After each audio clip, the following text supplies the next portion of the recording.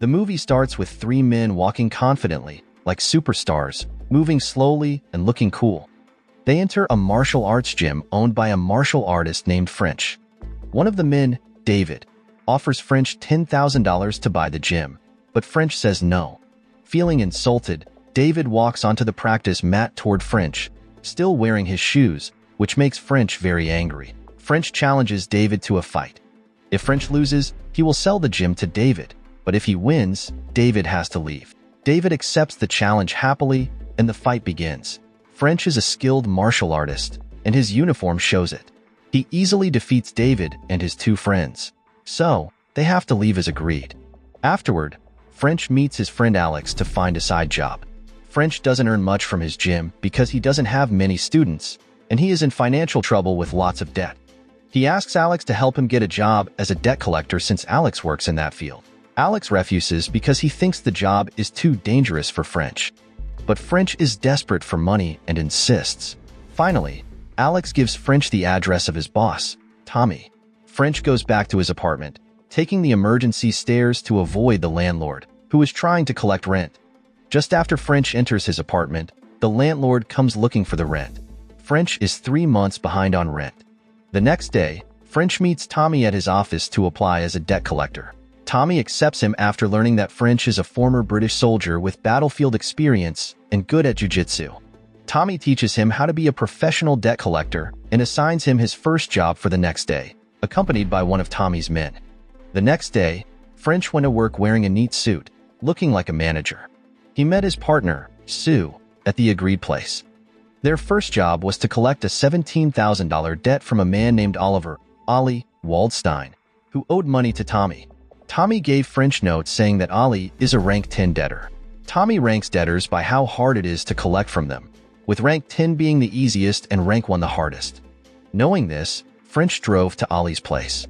When they arrived, French knocked on Ollie's door politely. Inside the house, Ollie saw Sue on the veranda and got scared.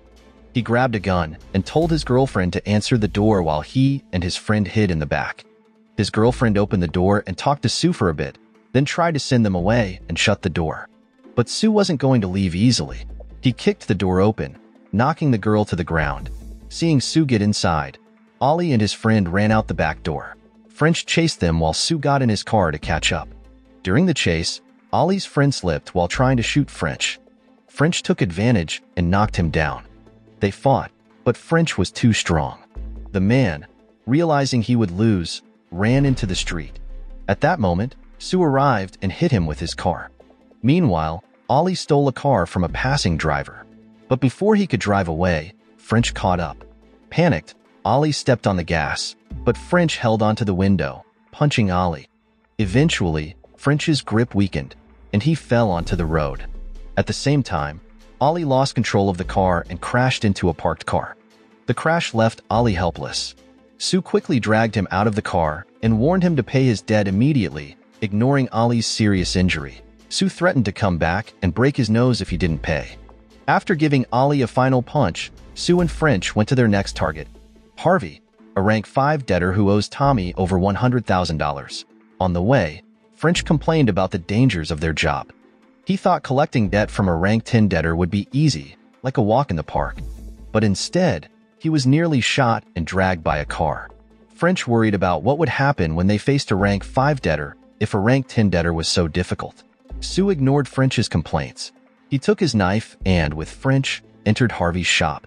Inside, French asked an employee where Harvey was. But before he got any information, Harvey's bodyguard appeared, and French had to fight him. However, his punches had no effect. During the chaos, Sue sneaked into Harvey's room and found him hiding there. Meanwhile, French struggled with the bodyguard. He managed to knock out his tough opponent through sheer determination. But then, another bodyguard appeared and hit French from behind.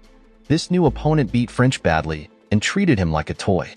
Fortunately, Sue came to his rescue by smashing a glass bottle over the bodyguard's head, giving French a chance to fight back. After dealing with the bodyguards, French and Sue confronted Harvey. Tommy had instructed Sue to break Harvey's leg, and Sue did so. With Harvey screaming in pain, Sue and French quietly left. In the car, French complained again about the dangers of their job. In response, Sue took French to a movie rental shop and showed him a poster from when he was younger. Sue was a former actor. However, French was unimpressed, calling Sue's movie trash and not understanding why Sue was bragging about his past. Despite French's complaints, they continued their mission. Their next target was Gordon, a rank 2 debtor who owed $40,000. They arrived at Gordon's house quickly. Before getting out of the car, Sue came up with a plan.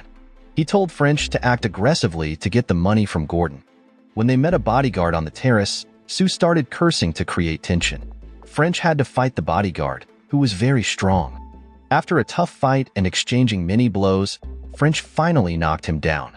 French then looked for Sue and found him in the backyard with Gordon and his girlfriend. Sue, drinking casually, ordered French to watch Gordon while he went inside to get the money. As soon as Sue left, Gordon offered French money to cooperate with him. French unexpectedly refused and punched Gordon in the stomach. With no other choice, Gordon showed French his safe, which had $100,000 inside. Meanwhile, in the backyard, Gordon's girlfriend tried to seduce Sue by taking off her dress. Their moment was interrupted by French, who brought Gordon's money. Without wasting time, they left quickly. They had just driven a short distance when they encountered the bodyguard French had fought earlier, now with 2 friends. French and Sue could have run away, but their fighting spirit made them stay and face the challenge from the 3 men. After a very tiring day, French and Sue decided to have lunch together before heading home. At home, French only slept. He needed the rest because he and Sue had to meet Tommy the next day to give him the money they collected. When they met Tommy, he told them that Harvey had paid off all his debts. Their conversation was short because Tommy took French and Sue to meet his friend, Barbosa. Barbosa wanted Tommy's help to catch Connor Mulligan, an Irishman who had stolen his money. While Barbosa was explaining, his fiancée, Amanda, suddenly left the room, not wanting to hear the conversation. Tommy, curious, asked how much money was stolen, but Barbosa avoided the question. Tommy didn't press him for an answer. Instead, he explained how their system worked and how they ranked targets. A rank 10 target would only get a warning, but a rank 1 target would be beaten severely. Barbosa chose the rank 1 package without hesitation and gave Tommy $20,000 and Connor's last known address. With this information, French and Sue went to Connor's workplace, a bar. Before they could ask about Connor, the bar owner rudely told them to leave because the bar was closed. Sue, without saying much, took a toothpick and stabbed it into the bar owner's eye. Soon after, a barman, who was also a bodyguard, appeared. He recognized Sue and, knowing how tough Sue was, didn't want to mess with him. However, he didn't know French and immediately started fighting him. As French fought with the barmaid, Sue interrogated the barman about Connor. The barman said Connor had quit working there a month ago and was a nice guy. He suggested that Barbosa had lied about Connor. Sue didn't believe the barman and tortured him until he revealed an address. The barman told Sue to find Tim, Connor's former roommate, as Tim would know where Connor was. Since they had nothing else to do at the bar, Sue took French to Tim's apartment. French managed to turn the fight around and knocked the barman down before they left. Sue and French found Tim at his apartment. Tim, like the bar owner, said Connor was a nice person and even had a child. He told them they should be going after Barbosa instead. French and Sue didn't believe him. French threatened to hurt Tim if he didn't tell them where Connor was.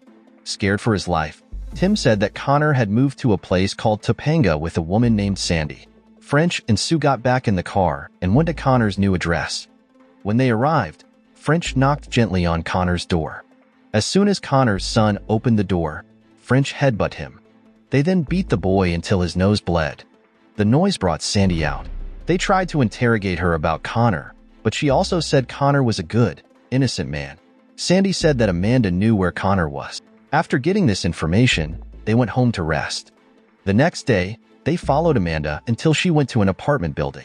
She was talking to someone over the intercom, yelling and calling the person an Irish bastard. Suspecting she was talking to Connor, Sue and French confronted her, threatening to reveal her relationship with Connor to Barbosa. Amanda, realizing her secret was out, finally gave them Connor's apartment number. Sue and French rushed to Connor's apartment. Amanda wasn't lying. Connor opened the door himself.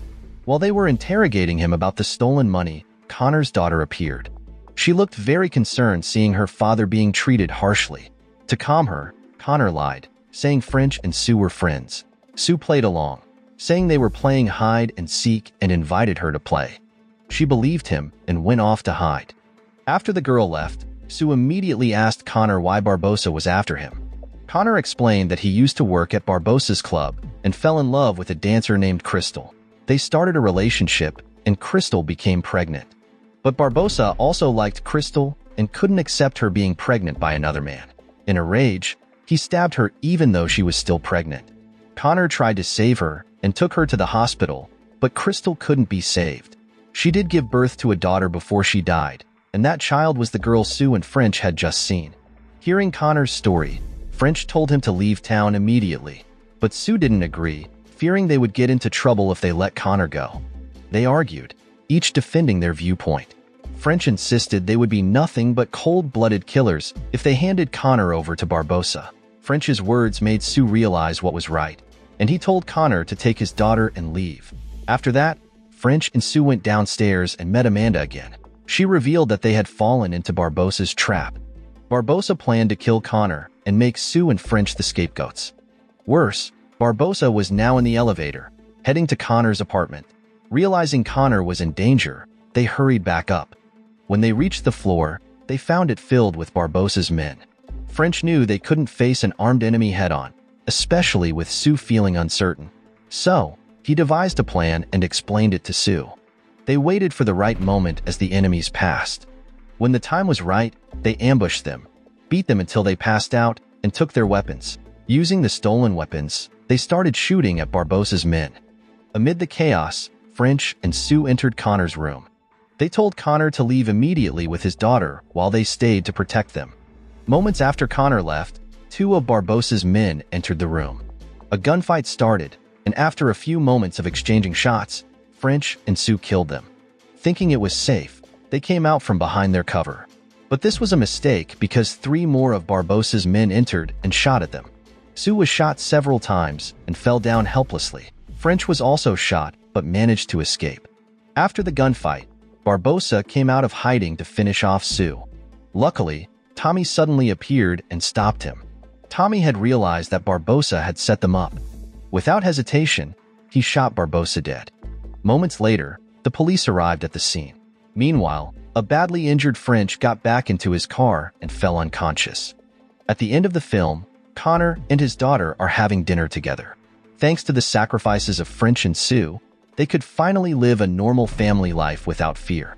So the moral of the story is always pay your debts on time, or you might end up in a ridiculous series of brawls, car chases, and headbutting kids at their own front door.